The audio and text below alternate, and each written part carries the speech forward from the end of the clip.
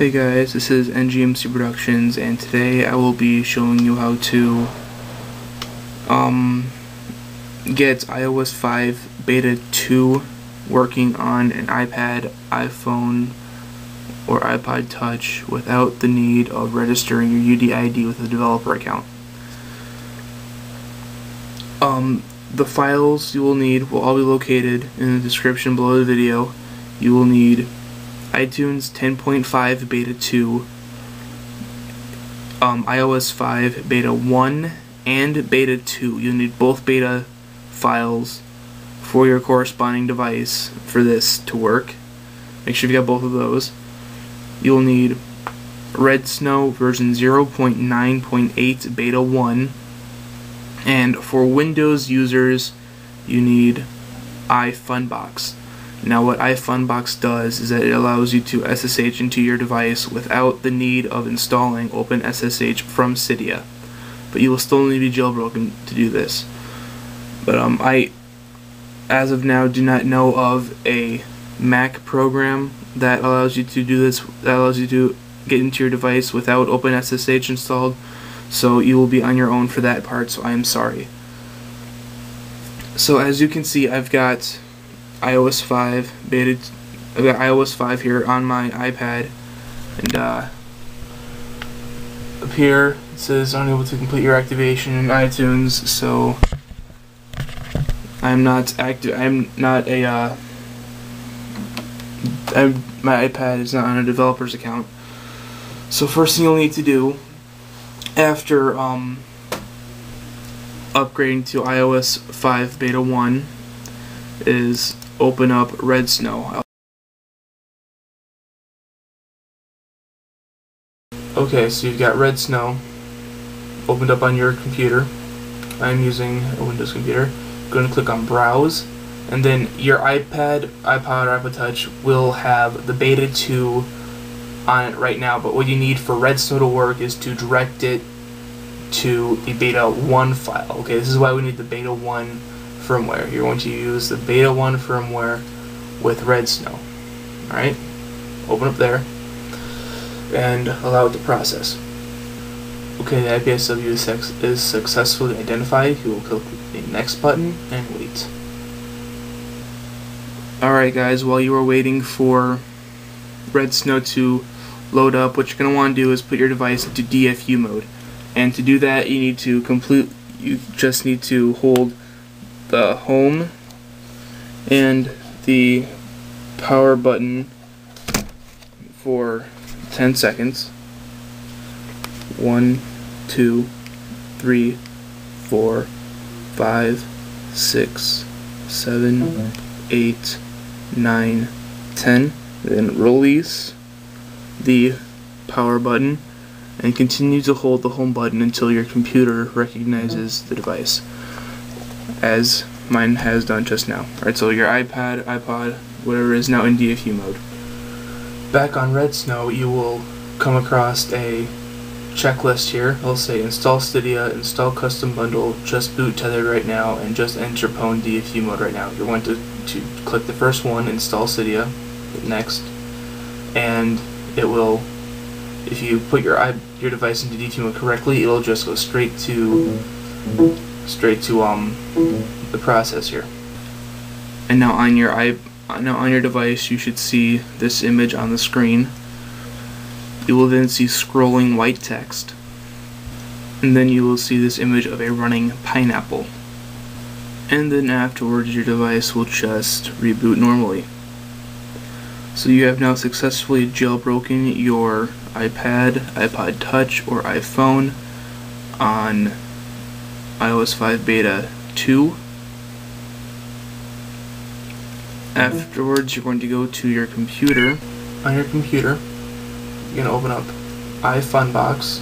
Again, for Macs, I don't know what program you can use. You'll just have to do some Google searching. And then over here on the left sidebar, click on Raw File System. Then look for the Systems folder, then the Library folder, and the Core Services folder. And there you should see system version.plist, You're going to drag that out of the folder, double click on it. It should open up in WordPad or Notepad, and then right here, the last two lines, you'll see release type and beta. I'm going to want to delete those last two lines, go to File, Save As, and save the document as a text file somewhere where you can find it, and save. Now back in iFunbox, you're going to delete the original plist file, drag the new .text file into the folder, and rename the text file to plist. And you will then open up Redsnow and tether reboot your iPod, iPad, or iPhone, going through the same method we used to jailbreak. Except this time around, instead of clicking on Install Cydia, you're going to want to click on Just Reboot Tethered right now. Click Next. And remember, you should be in DFU mode before clicking the next button, or you can just remember to be put in DFU mode. You can rewatch the video if you need to do that. And now on your iPad, iPod, or iPhone, you should now be looking at a screen with a pineapple in place of the Apple logo. You will then come back to the Slide to Setup screen. What you're going to want to do then is Slide to Setup, select your region or country, select your Wi-Fi network. I will cut here and come back when I enter this in. Okay, you're gonna get your Wi-Fi set up. Next, it's activating your iPod, and here you can either set up as new iPad, restore from iCloud backup, or restore from iTunes backup. I'm going to restore from an iTunes backup. Click Next.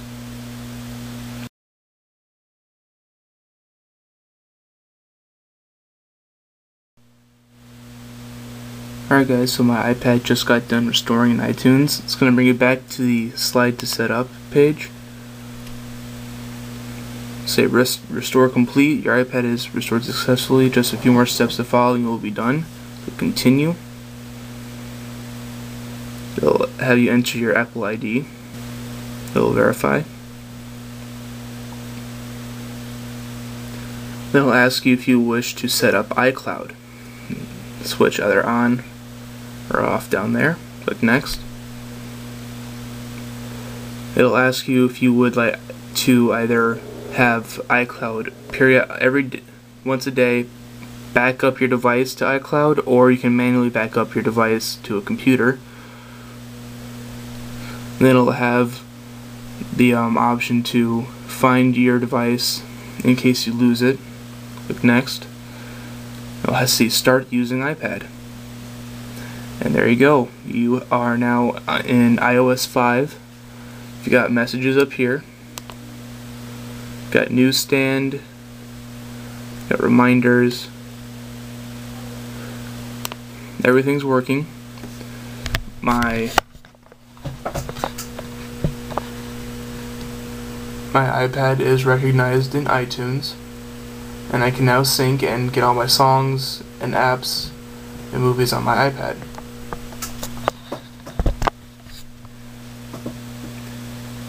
Alright guys, this has been how to get iOS 5 Beta 2 without needing to register your UDID with a developer account. I hope I helped you guys all out right now. Please comment, rate, and subscribe, and stay tuned for the next video.